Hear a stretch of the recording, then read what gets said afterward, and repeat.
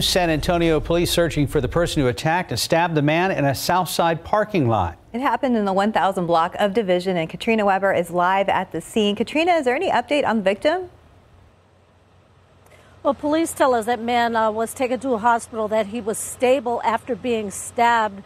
He is in his 40s, according to police. I did have a chance to talk to his mother just a little while ago, and she's quite concerned about what happened. She says she's the one who found him stumbling after that attack. It happened right around 4 o'clock in the parking lot of this convenience store. Now, police initially told us that the man may have been stabbed with pieces of a bat, but now they're not so sure whether that happened. In fact, the victim's mother told me that he says he was stabbed with a knife and beaten with that bat.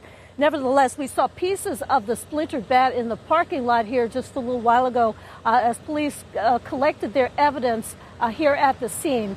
They are looking for that person. They say that this happened after some sort of a disagreement in the parking lot here, somewhere near the dumpsters, and at that time, that is when that man stabbed the victim.